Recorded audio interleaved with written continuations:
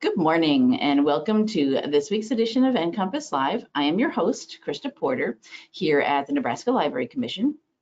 NCompass Live is the Commission's weekly webinar series where we cover a variety of topics that may be of interest to libraries.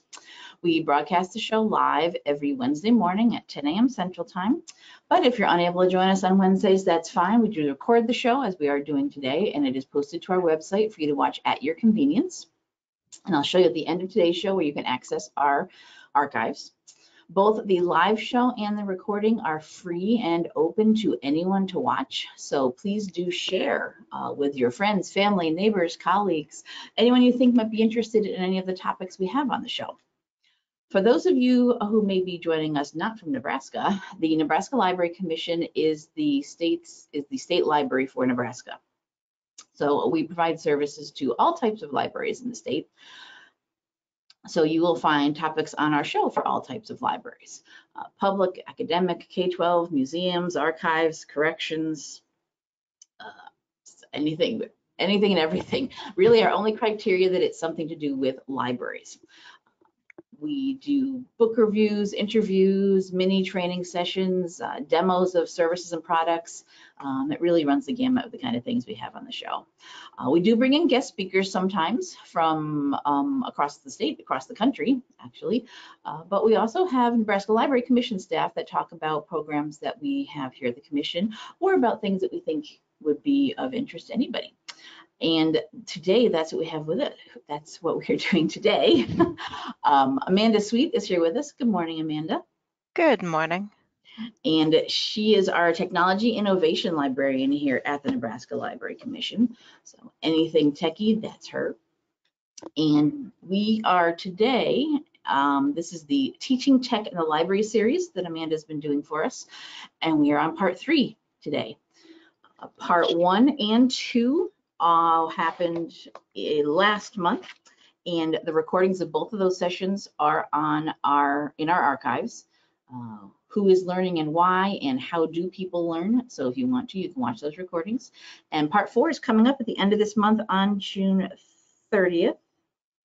Wait, July 28th. Sorry, wrong calendar. July 28th.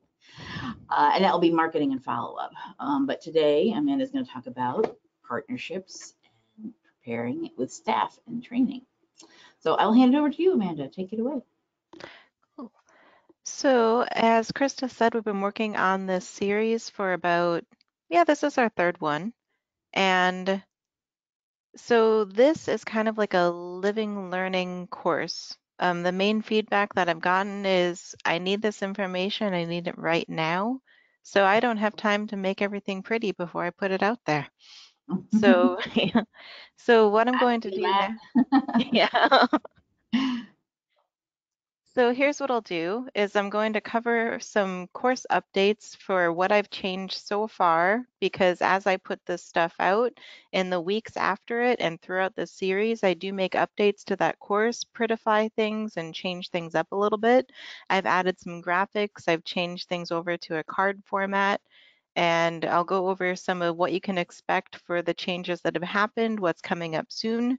And basically I put the information out there and then I make it easier to digest and add some better visuals, graphics, learning tools as I go along. Basically, as I have time, I make it better.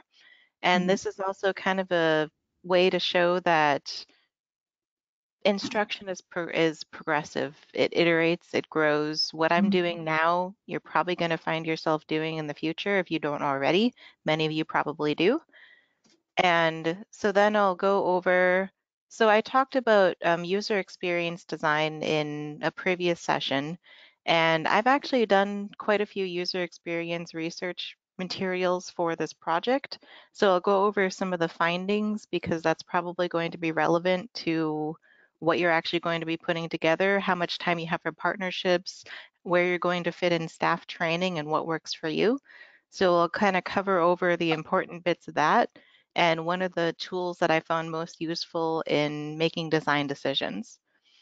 And then I'll go over some of the partnership basics if you are completely new to partnerships. I'll go over the resources and frameworks that I found and the framework that I adapted for use in this course. Partnerships is not something that I have done extensively, so I relied heavily on what others have done before me. So that's kind of one of those things that it's just better to use the frameworks of the organizations that have been there and done that 8 million times. What I have done more of is staff training.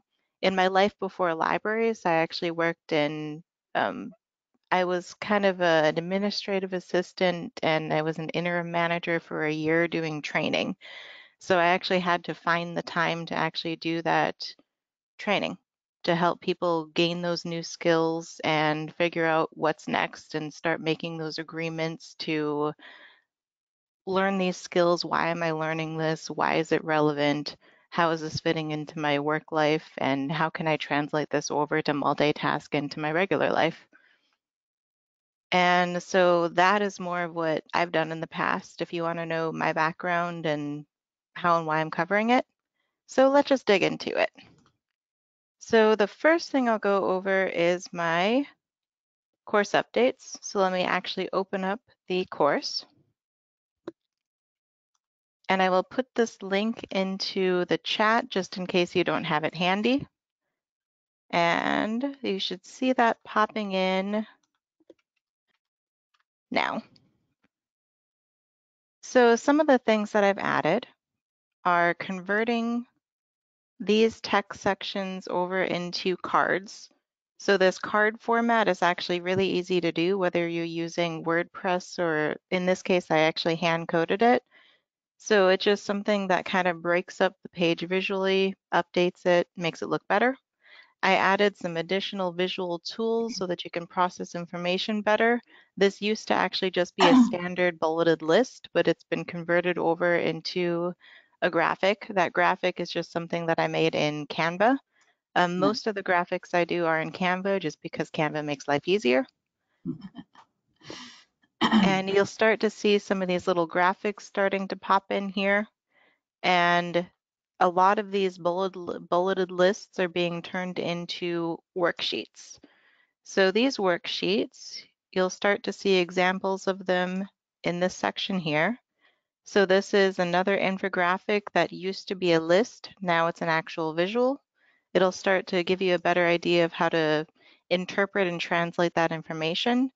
And if you're trying to wonder how you're going to implement this in the library itself, if you are creating learning materials and resources and you don't have a whole ton of time, you can actually just put the material out, use the standard bulleted list or the text format, and then maybe a couple weeks or a month later, start adding this stuff in incrementally, which is basically what I'm doing now.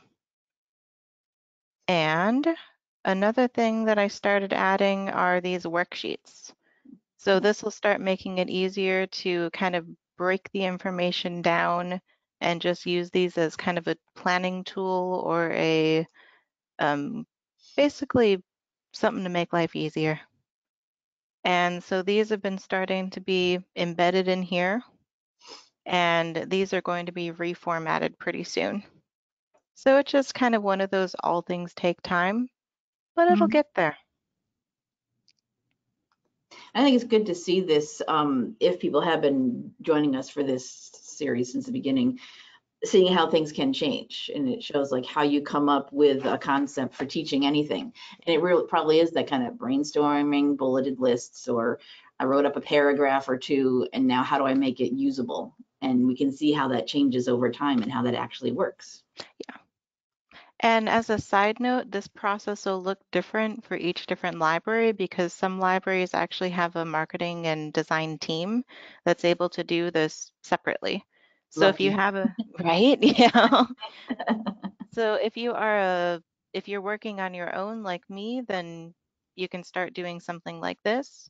If you are breaking the instructional design process out into different team roles, you might have one person who's writing the actual content, one person who is prettifying everything and putting it into a website or a learning management system. Then you might have even another person who's doing graphics. And you might even be able to recruit like a local student or volunteer who wants to start learning this and getting some um, experience under the belt. And so you can start making a plan for this and then say, and go to a graphics team or an education department in a local university and say, can you make these graphics for me? Do you want to get some experience actually doing this stuff out in the world? And that's another way to do it. So I told you the course updates here, but I should also give kind of a brief recap of what these different sections are, just in case you are new to this series. If you do want to run through this course, you'll start with kind of understanding who is learning this material and why it actually matters to them. This is the background of user experience research, and I borrowed some influence from local startup companies because startups are actually, they're low on staff, low on resources. They just want to test out ideas and make sure that they're going in the right direction. And that's basically what libraries want to do too. So I started incorporating a lot of those startup mechanisms into design. And user experience has already infiltrated libraries. It's already a thing, but it's starting to grow even more into it. So you'll kind of gain access to a lot of the tools and resources for understanding why people do the things they do and how to translate it into a library service. And then this is the what's the problem section is a way to, after you understand what motivates people to do the things they do, you'll understand the different things that people are facing and what actually gets prioritized. Because you might put together a workshop for local parents, or you might put together a workshop for learning Facebook, and then nobody shows up. And usually, if you did a survey to find out what people want and they just say Facebook, then they may have cared about Facebook 6 months ago, but their priorities may have changed by the time you actually did the thing. So that could be a contributing reason as to why they're just not doing it. Mm-hmm. So, the how do people learn will expand your different options for how to connect people to the information and resources they need in the library. I have a little menu of options that you can start brainstorming with and start to use as a planning guide and a tool. So the how do people learn is basically comparing against where people are sitting when they actually learn the information and where people are sitting when they use the information, and finding out if those two are stacking up. Because if you are, that's one of the biggest complaints that people have against classroom study is, how is this going to be relevant? I just learned this little scattered little assortment of stuff. Why should I care? Mm-hmm. And the gather the resources is, once you've started to understand how people learn, you have kind of a litmus test of what you're actually looking for. Then you can shift over into finding people who are able to help.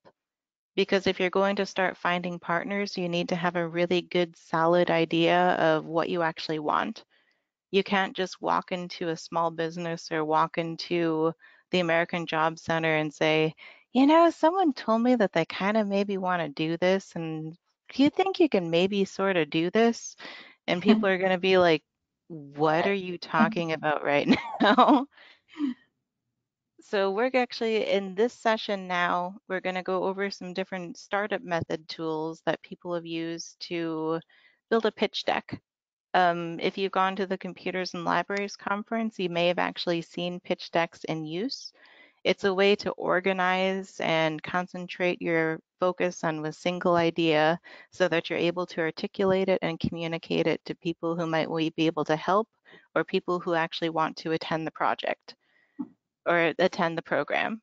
So in the course itself, I haven't prettified it yet. We've gone over this, but I've given some resources for how to build those startup pitch decks. There's some examples of what a pitch deck looks like and how you can start using this tool for yourself so that you don't sound absolutely ridiculous when you're actually reaching out to people. And you'll also learn, what is the process of actually building a partnership? What does this look like? If you're new to it, you haven't done it before, I made like a little infographic just as a reference point so that you're not pulling out your hair when you're doing it. And the second half of this webinar itself is going to be, once you've figured out who you're actually going to be working with, do you even need an official partner? Or can you just connect people over? Are you going to do a warm handoff? And then once you've figured that out, you can start figuring out what your staff actually needs to know. And that's where that UX research is going to come in handy that I will go over now. Our last session is just going to be about how do you let people know this exists and how do you track this so that you can justify to a library board that this thing worked or this thing didn't work. This is what I'm going to do differently. This is how I'm going to pivot, change, test. What do you do next? So the first thing that you actually want to know, our goal in this is figuring out, what do people care about? So you'll see that this little visual graphic is everything is centered on just living. And then these little circles on the outside here are going to be how important this topic is to people at that time.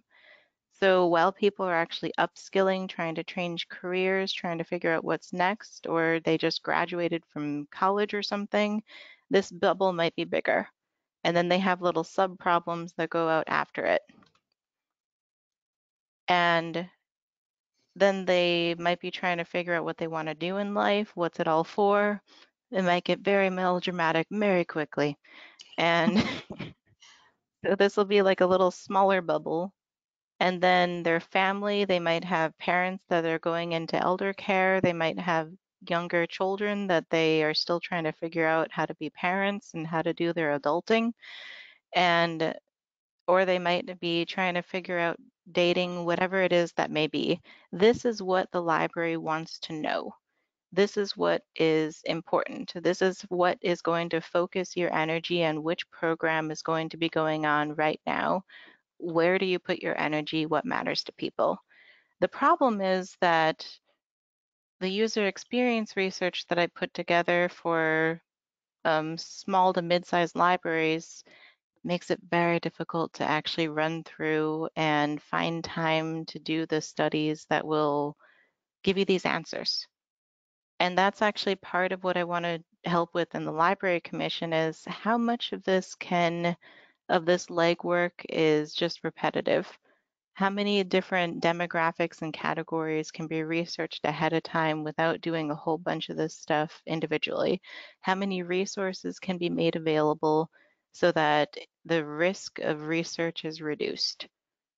So you can have a series of options to pull from without sacrificing your own time and energy. So this is how you would actually condense something into an actual feasible thing. This is a one-sentence pitch that's adapted out of the Founders Institute. This is how you would translate what matters to people and pick a little mini sub-problem and start to zero in focus onto it. And this is how you're going to start articulating ideas to people who might be able to help, to your board members, or to anyone you need to explain this project to or get approval from.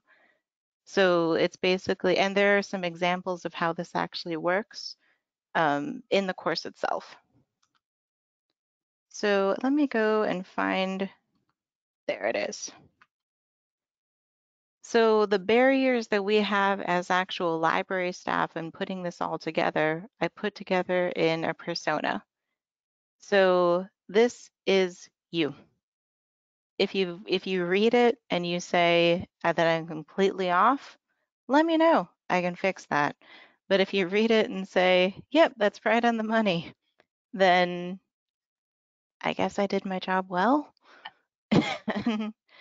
So from what I've done, I've talked to a lot of library staff. Like it's either been through maker spaces over the phone or just during different events that I've attended and various different conferences, a bunch of different places. And I started taking notes and aggregating them into this persona. Personas are basically a description of a demographic. In your own library, you might put this together for an aging population, recent retirees, recent college graduates, new parents, parents of teens, confused parents with technology. Pretty much any demographic that you can think of, you can put this together to start guiding your decisions and start guiding your materials. So it's basically turtles all the way down. I I had to use design to make this course. You'll be using this design to make your courses. And this is also going to be the information that and the barriers that are going to get in the way when you are trying to actually build partnerships and trying to do staff training. Because if you have library staff that are working multiple jobs and you have people that are whenever they do learning, they have to focus on courses for CE credit because that's what it takes to be a librarian, then it's going to kind of take away from other learning. So that's something that that has to be changed for requirements for CE, and it may also have to be changed as a priority within the library itself. So it's basically if your goal is to expand library services and to meet actual needs, these are your barriers, and you know what you actually have to learn to reach that goal. It's changing priorities and tracking time. All right, so let me dig. It's 10:25, and I'm going to dig into partnerships. So this is a quick infographic that I put together that is based on, it's a Young Adult Library Services Association to build partnerships. So a lot of this stuff that I put together is based on this type of framework, because as we just talked about in my library, my small to medium-sized library persona, you're not going to have a lot of time to actually put all this stuff together yourself. You're going to need to rely on partnerships to be able to fill in the gaps. Or you might be able to find online or local resources that you can do a warm handoff for. So when you are building those partnerships, you might not actually have a whole ton of time to do it. If you are only part-time, you're juggling a part-time job at the local grocery store, or you're juggling a part-time job elsewhere, and you're also trying to keep track of all your family obligations, partnerships can kind of fall by the wayside. So it's more or less about finding small incremental time to start building these relationships and finding out not only who the library can work with, but how you can contribute to their organization as well.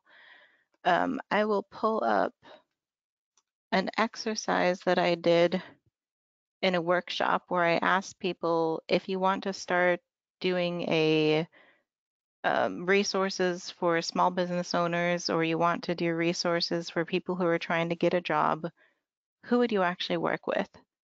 Um, Before you can actually start building partnerships, you have to know who you're going to partner with. If you only have a limited amount of time, you have to start prioritizing which of those partners to focus in on. And you have to have like a little backup list just in case that falls through. And you can also start building like an incremental partnership system so that instead of building an official long-term partnership, you can start with something unofficial mini pilot program and work your way up to start building that trust so that you don't have to devote as much time and energy to that relationship to be able to create a program or make connections or do what you need to do. And so this, I'm not going to go into every single little bit of this because a lot of this you can just read.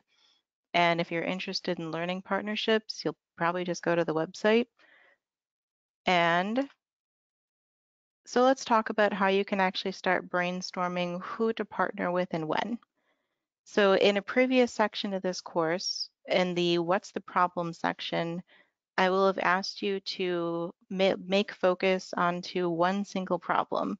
That's where that pitch deck came in, where you were starting to zero and narrow down focus. If you chose career changers, which is a really common one right now, I will have asked you to break that down into separate little sub-problems. What are the smaller things that people need to be able to solve and address to be able to solve this major problem? So this is where this visual diagram comes in. you would put your major section topic in the center and then break out these different little subtopics. And then you can break this down into one more layer saying, who are the people that are working locally, regionally, or nationally who are going to be able to help me with this subtopic? So the most common ones for skill building are job centers. There can be online learning like Coursera, LinkedIn, or different things like that. And if you go with the online learning resources like LinkedIn, they can be costly, but you can also find low-cost alternatives. And that is also a low maintenance partnership option because it's not official. You just sign up for it, but you are gaining resources from an external source. So it is still technically a partnership because you don't actually have to do this stuff yourself. So as you start breaking this down into topics, you'll start to see that a lot of these little subtopics, they overlap. Job centers help with the interview and test, but they also help with skill building. And then you can see tech training that's popping up pretty much everywhere. And you can start seeing that once you've broken this down and start seeing the patterns between like what is addressed, you find out that even when you are trying to tackle 4 smaller subtopics, you don't actually need 4 separate partners. You might actually find out that there's one that can do it all, or you might find out that you only need 2 people to solve 2 people to solve 4 major clusters. So just laying this out visually like this can help you kind of organize what is most important.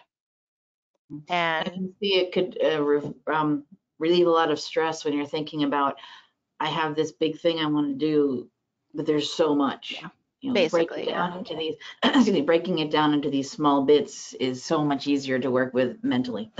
Yeah, you know. And so once you've identified it, you can pop into the framework to start making that initial connection, whether it's over an email, you can go to a local Chamber of Commerce event. A lot of these tech training places, they also hold open houses. So if you go to one of their open houses, just go to the webinar and after it, they'll usually say, reach out to me if you want to do blah, blah, blah. Just reach out to them. And most of these people, they want to work with you because you're going to be sending them business, you're going to be sending them people, you're going to be making connections. So once you've identified these partners, start making a list of how you can actually help them. Because if you just say, can you give me some tech training? They're going to be like, we already do that. Why should we do that through you? And that's when it starts to that's when you can start making your justification system and start practicing talking about it in the library to friends, family, and just start practice saying it before you actually connect with people. And so this is where asset mapping comes in. A lot of you probably already do this. There are some resources that are available in the course if you haven't already done it. I want to get into the skills training, so I'm just going to skip over this because, well, it's written down already. You'll be fine. So once you've actually started figuring out who you're going to be working with, you'll want to start figuring out what you actually need to do in the library itself. What is the library's role? What are you bringing to the table? How can you make sure that it gets done and you fulfill your promises that you've made during the partnership phase? So that is why I put together so you'll see this in the How Do People Learn section in a previous section of the course. Let me click this open. So, and I'll make it bigger. So this section is about how people actually learn in the library. What are the different resources, materials, and common things that the library actually does, and how do you plan for them? So some of those most common ones, community conversations are incredibly popular right now. And so are workshops, trainings. If you're new to this or if you're trying to find a different way to do it, you can use this as kind of a guide tool. When you go down to any one of these different sections, there'll be a mini guide for how to actually do it, and most of them will also have a planning checklist. This planning checklist is going to help you actually break things down into smaller subtopics to make sure that you covered everything. And it's going to kind of make sure that, well, your head doesn't explode when you're trying to figure everything out. So it's kind of your quick start cheat sheet to make sure that everything gets done. And so a lot of these are going to be opened out into um, pre-made charts that you can customize and adapt based on your actual goal. So it'll be separated out into task. And so you want people to be able to sign up for it. You want to make sure that you've done the marketing materials and you want to break out things for when this stuff is actually going to get done, who's doing it, when you're going to start this section, and basically how are you going to make sure that this actually got done. And if this little Gantt chart or this planning chart doesn't exist in this format for every single one, and sometimes it doesn't, sometimes it's just a guide that you would want to customize based on what you actually want to do, but it's really easy to just make this kind of chart just by breaking it down into task, who done it, who's doing it, how important is it to actually get done? If we don't do this, can we skip it? And whatever is important to your library, add it in and start tracking it. So let me close this out. I'm going to clean up my system, my screen here, and you can just kind of pick what you actually need out of here and use this for planning. So I'm going to hop back into my slides here. And so all of the stuff, the tasks that are broken down from that chart that you will put together, you're going to need probably some time to actually learn and build those new skills. And that is where staff preparation and training comes in handy. And this is more of what I've done. The partnerships, I relied heavily on what other people have done just because, well, they're better at it. And so this is something that is more my forte. And the first thing is actually finding time to do stuff. So in small and medium-sized libraries, it's basically about tracking where you actually are spending your time, finding out what's important, and changing habits. Because a lot of times in smaller libraries, people may have just gotten used to doing the same thing over and over again. And that's not even just true just in libraries, that's true in everywhere. And that's why James Clear made Atomic Habits. It's because you need to find ways to do things differently if you're going to get things done. And if you have never even looked at technology, never looked at training, never looked at learning Excel or learning anything like that, and you start finding out that this is a thing that is actually necessary now, and you're not used to building this into your schedule, habits need to change. And that's also going to be part of the mindset and mentality of people who are learning and people who are actually tracking whether people learn the stuff. So these resources I put in there for that purpose. It's going to get you into that mindset, kind of start getting into that framework that says, I need to do this. This is important to me and my community right now. If I don't do this, my town is going to be unprepared and people aren't going to have access to the tools, information, and resources that are going to let them live. If I don't do this, if I don't change my habits, what'll happen? And so when you start doing that, you might want to start tracking what your day looks like. Where does your time actually go? And I put together a mini activity that's based on these resources and based on what I've done when I actually help people do training, started planning this out. And I will admit, that tracking your daily tasks for a week or a month or the duration that you're going to be doing this training can be tedious. It can be. But it was actually also incredibly helpful.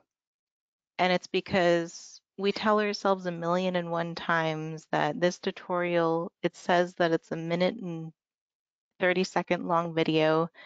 This task is only going to take me 5 minutes. But that's how long the video is. You don't really count how long it takes to remember your password, get logged into the system, and then practice that skill after you've seen it. Mm-hmm. Because there was the recent time study I did was learning Canva. So Canva's videos are broken down into 1 to 3 minute segments.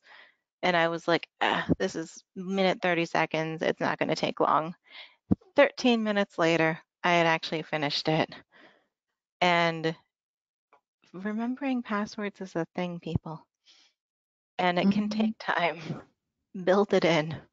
All those little extra things that you don't think about, yeah, that you're spending your Yeah. time on, and you wonder. I wonder a lot myself. Where did the day go? Yeah. I needed to do this and this and this, but I did this and this, and that really, that's all. Yeah. It couldn't have been. That couldn't have been.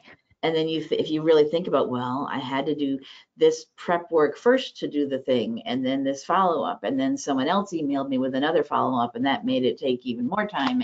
Yeah. And yeah, It's a thing. yeah. And then you might, oh, Do I sorry. want to know that I about this or not? Yeah. But it's life. It's how things work. Yeah. Yeah. And you might find that the things you've always done every day are not as important as they once were. Hmm. So, like asking yourself, what took the most time and was this actually necessary? And because that's how habits change, is to understand what your day to day actually looks like and just realistically really ask yourself, is this what my life should be right now? Is this what the library should be focused on? Is this important anymore? Is there something new that should take its place? And start making that agreement at all levels of the organization to say, this is what needs to change. This is why. Build an agreement and say, this is why we're actually tracking our time. It's not because you did anything wrong or because I don't trust you. It's because I don't trust the way that things have always been done. I don't trust that that is supposed to be true anymore. Let's change Could some be a stuff. better way to do it, and you just Yeah. need to dig down to figure out if there is. You Yeah. might end up coming up with the answer that actually it did work. Some of Right? the things Yeah. you have been doing do still work, but you may discover changes needed. Yeah. Yeah. And also, if you're going to even temporarily include training and skills development, you might need to change things temporarily and just say, we're going to give ourselves a month or two to learn this stuff. Our schedule's going to go haywire, but this is how we're going to do it. Rip off the Band-Aid and give it a try. So on the right-hand side here are a series of tools that it's all online based. So whether you are in person, you are still working remotely, these tools will work. So Toggle is an actual time tracker and it has a project management component. The time tracker is free, it's going to be free.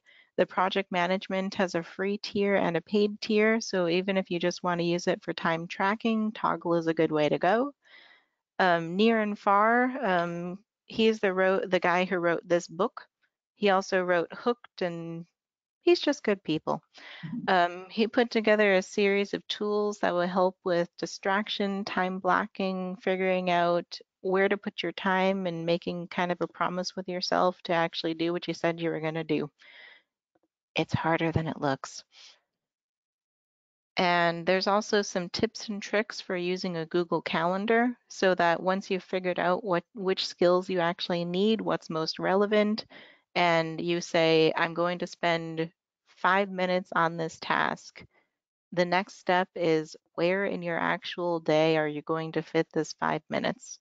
because it is easy to tell yourself that you're going to spend this time, but it's harder to actually do it and hold yourself accountable and change those habits and make it a thing.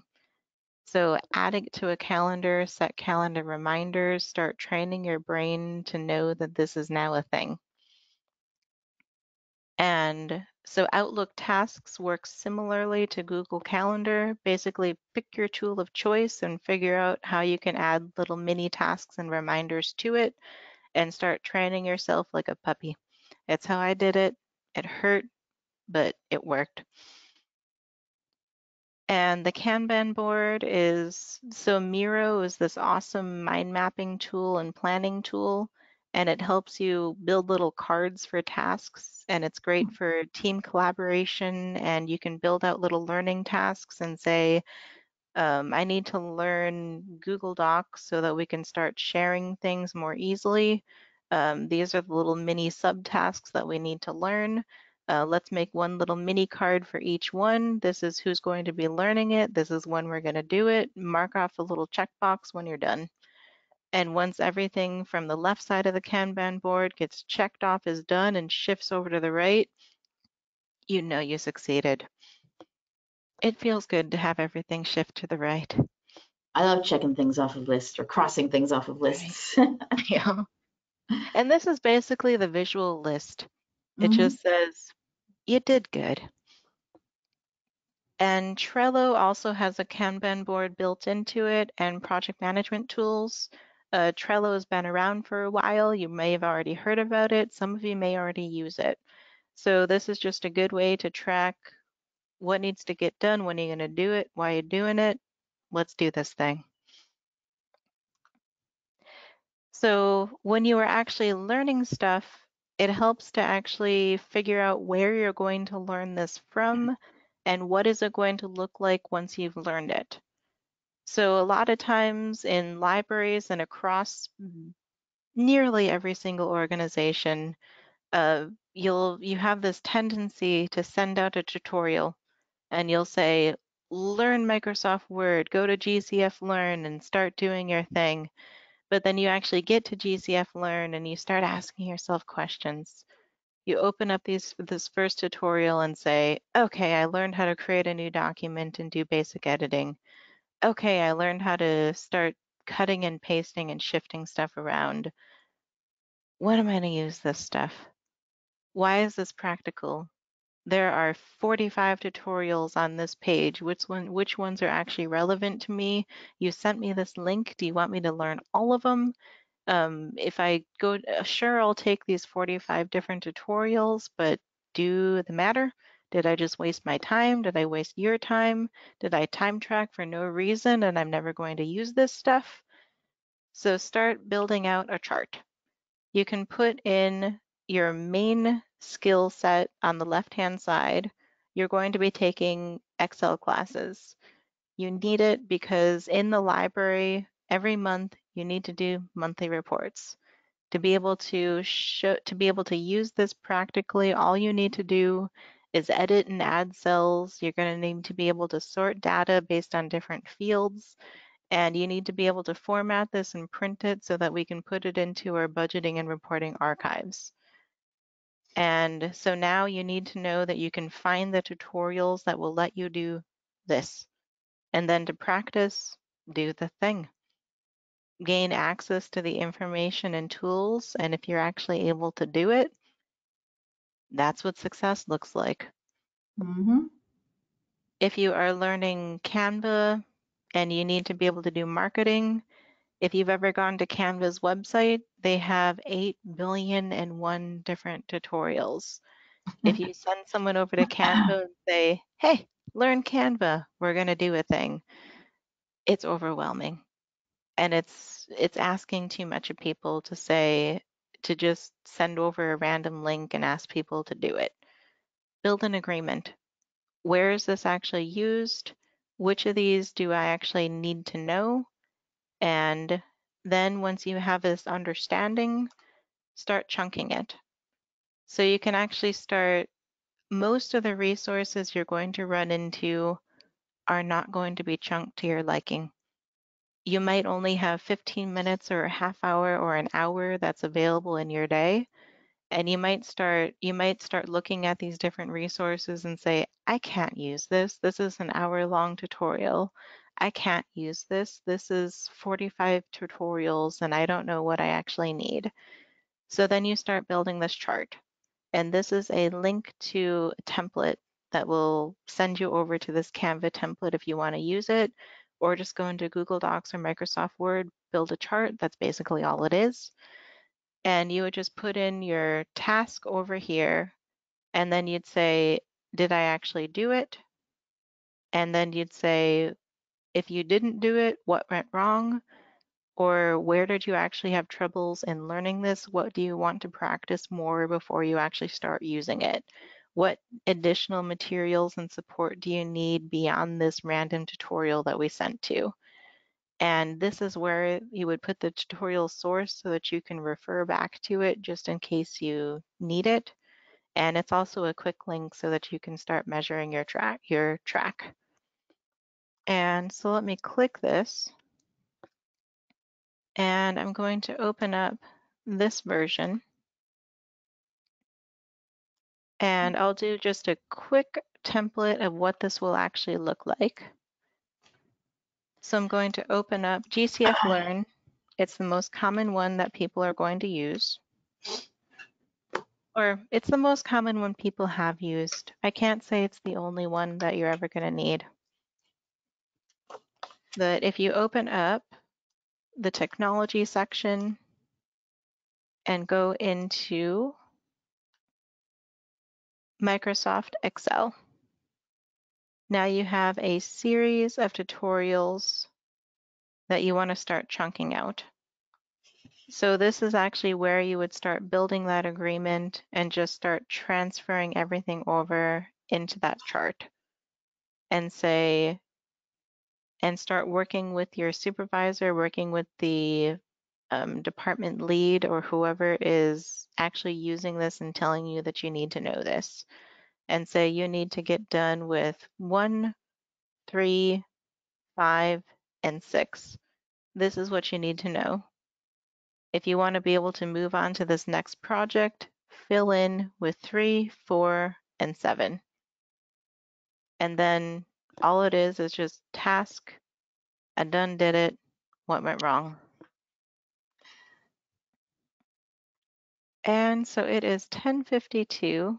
Let me get through the rest of this here. And I'll say, if anybody has any questions, anything you want to know more about, anything you want Amanda to dig down into more about, go ahead and type into your question section of the GoToWebinar interface and she can answer those questions. We gave you the link to the page for the tech class, but we'll also have a link to these slides as well with all those links that she's got built into there. So you'll have that as available as well afterwards with the archive. Just want to let everyone know. And if anyone has actually used some of these different resources, I'd love to hear about it. Yeah. Because, yeah. Absolutely. And I've gotten some emails recently about people who use the high-tech resources, so that was kind of awesome to hear. Yeah, So if you start cycling through and using some of this stuff, I'd love to actually build out some more use cases, find out what works for people, what didn't work for people, and just start improving things along the way. So to wrap this out here, I'm just going to open up this here. And I'm going to give you just kind of a little primer on how this is organized and how I'm probably going to shift it and change it so that it works better for you all. But everything is broken down into smaller subsections so that you're able to do a quick reference to be able to access any of this stuff here. What I want to show you right now is this section right here. So I'm going to scroll down to this one here and kind of give you an idea of how to actually use these partnership frameworks. So these frameworks were actually put together by larger organizations. They're either by libraries themselves or they're by organizations who have used this quite a bit. So as you are starting to run through this process, life is easier if you just go here. Mhm. And we'll click this open here. So most of these you can actually adapt them and start using them just directly. You can start building out like a little shared document in either Google Docs or Microsoft Word to start figuring out what partnerships actually look like in your own library. And you can start converting what people have already done to what is actually feasible for you to do. We went over the user experience research for small to medium libraries. The World Health Organization is giant, and you don't actually have to do all of this stuff. You can check off the most important things to you in your library and start prioritizing what you will practically actually do, when you're going to do it, and start building a partnership chart as well. So you got those organizational tools and time management tools for skill building and learning, but you can also apply them to partnership building, because you can break these little mini sections and subsections out into a calendar chart so that you know exactly when you're going to research this stuff, when you're going to use it, and how you're going to incorporate time management habits to build partnerships along with skill building, because partnerships take time. I'm learning that right now. Partnerships take time. And so this is just something that you can start baking into your everyday. And because partnerships have a tendency to go by a wayside, just like skill building, and one easier one to start breaking this one out into is probably either this infographic chart or the master resource that it actually came from. This is where it came from. Break it out, time management, give it a try. That's not everything you're going to need to know about partnerships and skill building, but it's a quick primer to get you started. And if there are not any questions, that's about all I have for you, and we can call it good.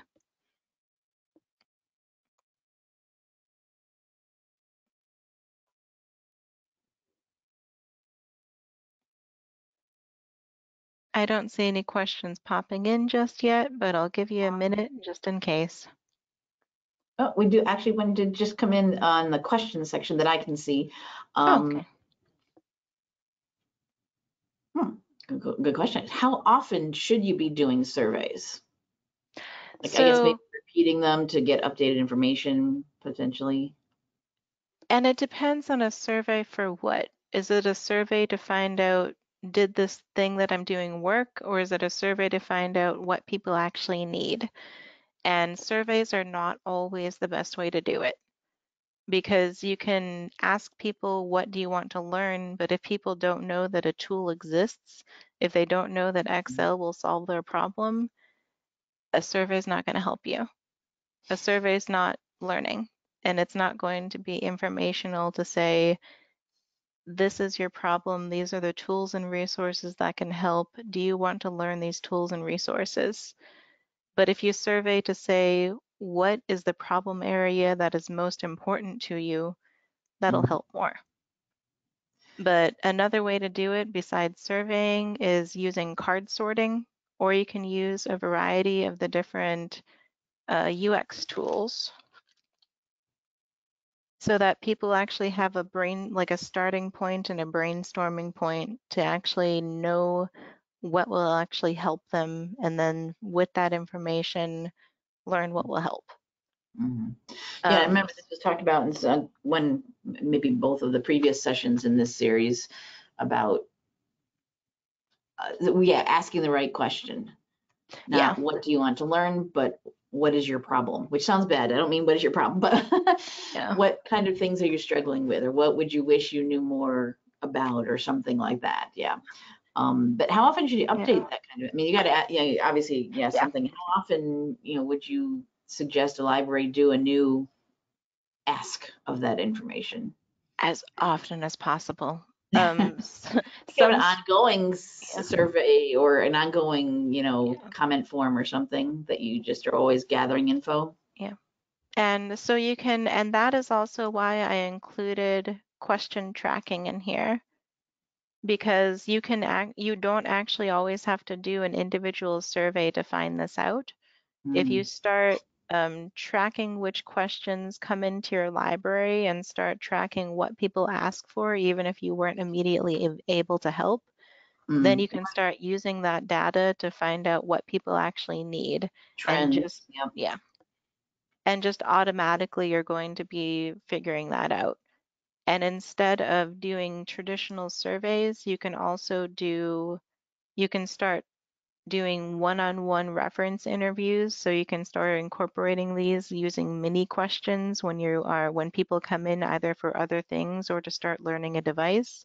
Start adding one question at the end that just starts asking what's most important to you right now, what matters to you. And there's also, let me open up this worksheet that I just put together that I'm going to be adding now. Well, not right now, but later today. So these are some questions that you can start asking yourself to make sure that you are actually choosing the right problem.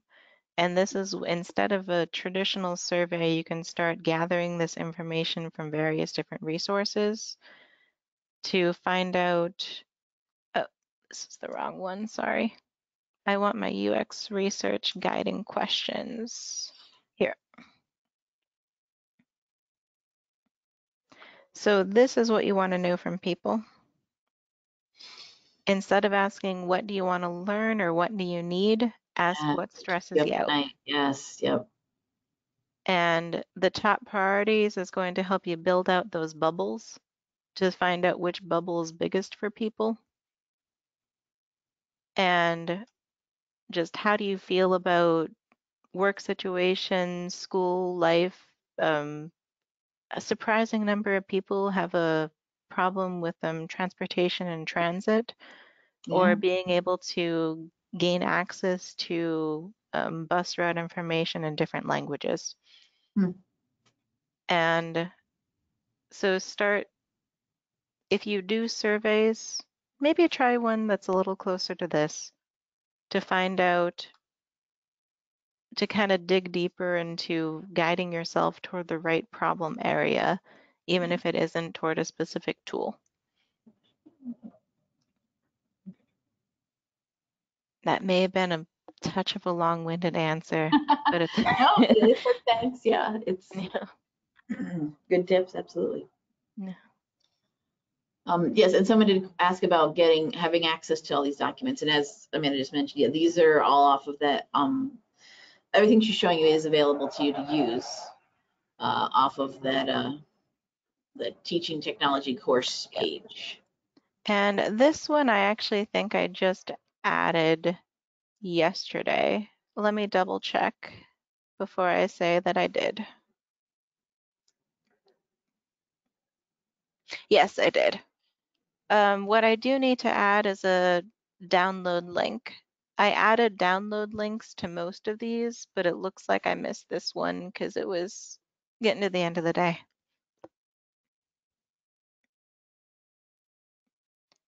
But were there any other, oh, and the resource, if you were looking for the framing the problem, the one sentence pitch Mad Libs are available here. This is the Canva template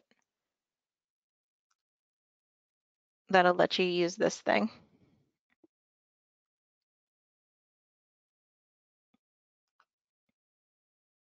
And I will also share out these slides if you want to grab it from here.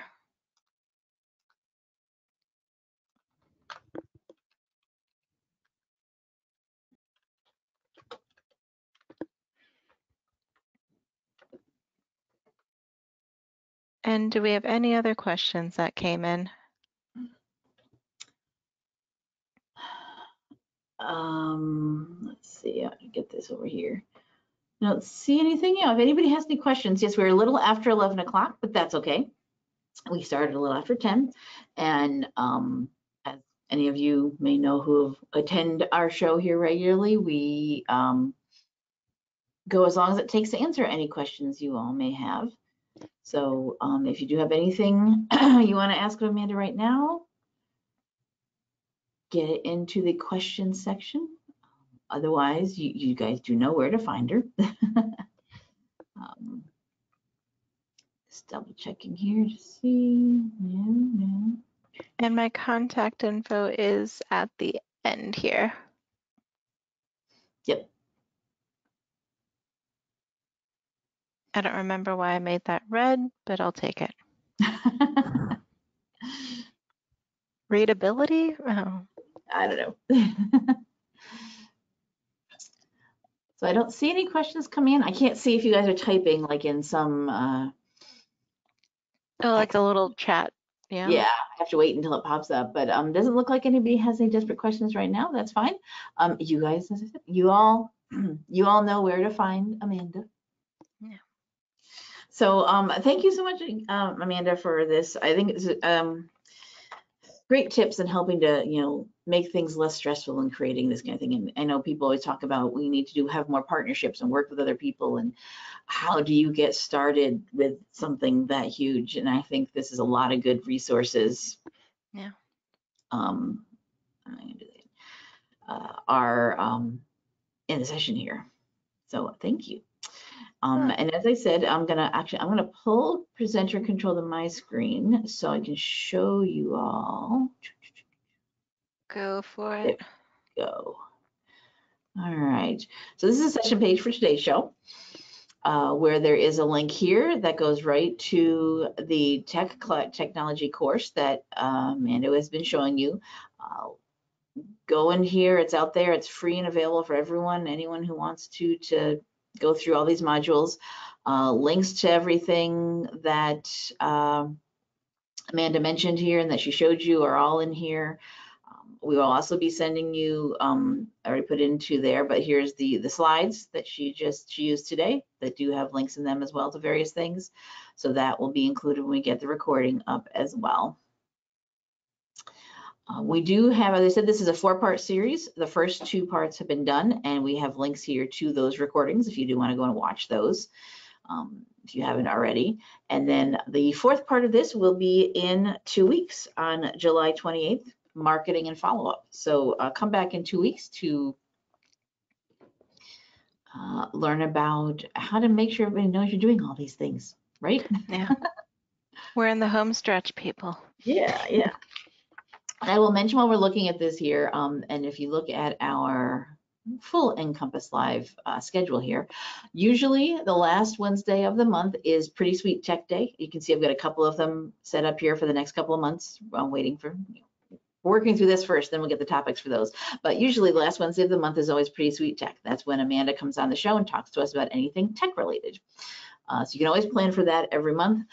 This month's Pretty Sweet Tech in July is the 4th part of the Teaching Technology in the Library series. So there is no Pretty Sweet Tech this month. There's part 4. It's still Amanda. That's just part of this special series. She'll be back with something new next month. We'll see. Yeah.